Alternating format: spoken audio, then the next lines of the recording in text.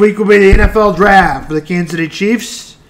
We'll see who their options are. Some of their options would like me to be after Rashid Rice got in trouble, maybe wide receiver. We'll see what happens with the Rashid Rice thing. And that thing, the Chiefs will definitely need to add probably 2 wide receivers. Another defensive tackle, a tight end would be a nice thing to see. I don't know if that's going to happen. A running back, a defensive tackle, maybe a defensive end, left tackle, safety, cornerbacks always need to be added. That's what I'd like to see the Chiefs add. Also, the Royals got rained out yesterday, and White Sox. Royals will play doubleheader at 1:10, starting with Brady Singer and Jonathan Caon. The Royals want to stay pace. They can't lose a doubleheader in both games. Game 2, the Royals White Sox. After game 1, TBD for pitchers. Cardinals and Athletics.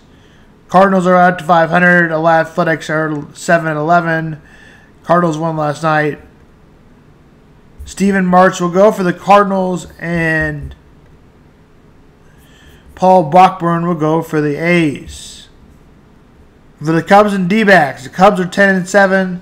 The D-backs are 9-9.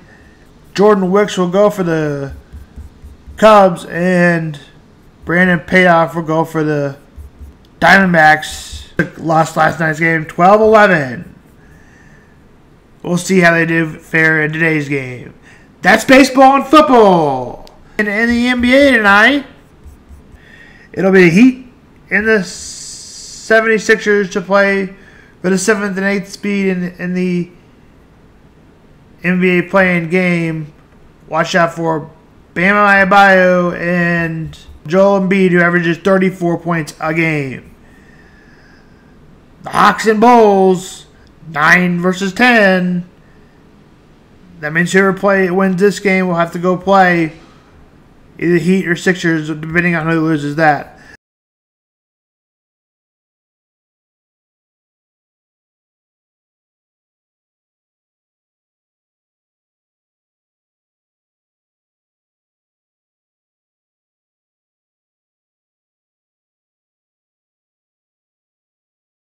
The winner of the Heat and Sixers gets an automatic bid into the 7th seed of the playoffs.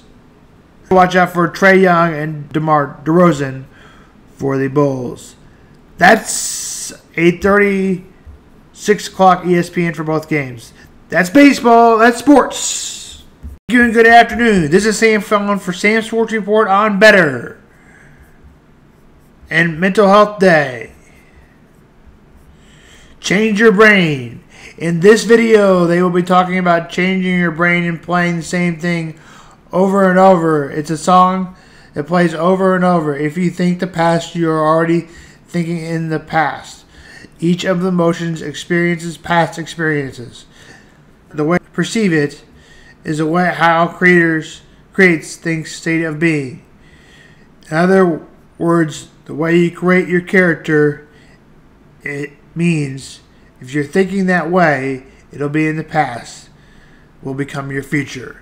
Something that happens yesterday and made you angry will make you stay angry. If you keep doing that for 2 days, then they're going to think you're in a bad mood. If you keep doing that for a week, then they're going to think you're in a bad mood. Anger becomes a part of who you are. If you're thinking in the past, problems.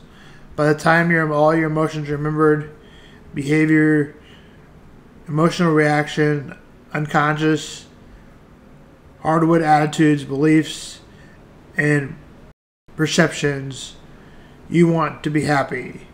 But the body, I don't want to be healthy.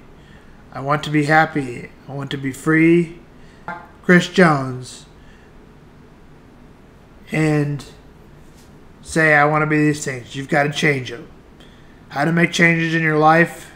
The analytic mind. The analytic mind, the conscious mind, and the subconscious mind. Most people only change during a diagnosis, a crisis, or a disease.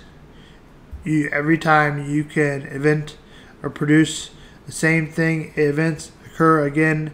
Your mind and body knows different that's happening right now. Most people reacting by their events, thinking about them. I really want to change. The body is stronger than mind. The body hasn't spent negative emotions. The body has servant, but now becomes a master of body. Will do anything this while it starts thinking, let's go back to their old lives. The body stop from entertaining your unknown and is your best future. Come join the best future, your imagination, your life experience, the installing of your program of future life. Now your brain is no longer a record of the past. It's a map of the future. What happens next? Most people wake up in the morning and start to think about their problems. Those problems are connected to certain memories, and those memories are connected to certain people and things. Your brain is like an old tape recorder that plays back to you the same cassette over and over every day. If your brain is the record of the past, then the moment you start your day, you are already thinking and living in the past. Each one of your memories has emotion, and the emotions are the final product of past experiences. So the moment you recall the memories of your problems, all of a sudden you feel unhappy, you feel sad, you feel pain. How you think and how you feel creates your state of being. In other words, it creates your character. If your entire state of being when you start your day is in the past, it means your past, sooner or later, will become your future. For example, something that happened yesterday made you angry. Today you wake up and think about it, and you feel angry again.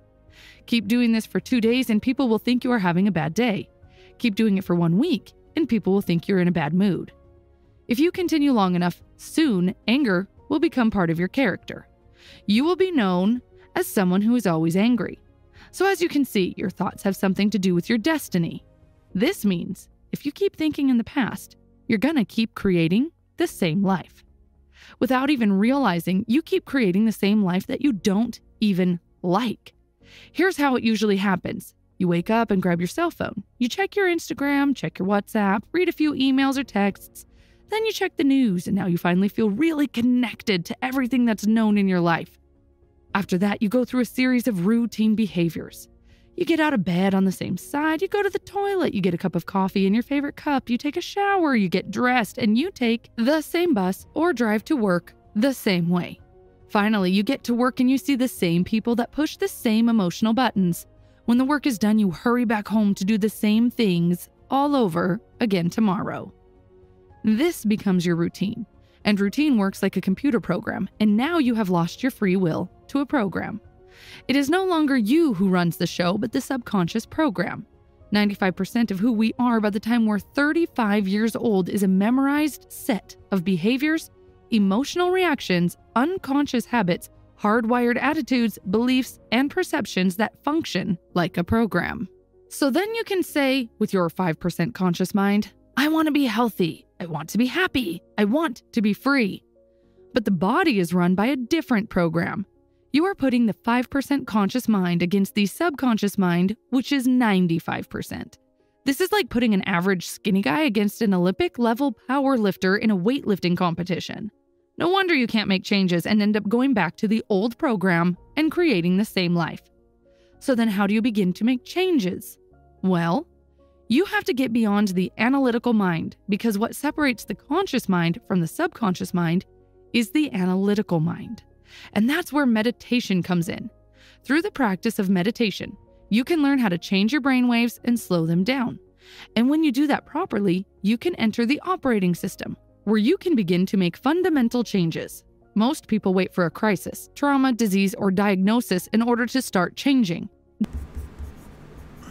And this is Sam Vaughn for Sam's Sports Report and Sam's Mental Health Day.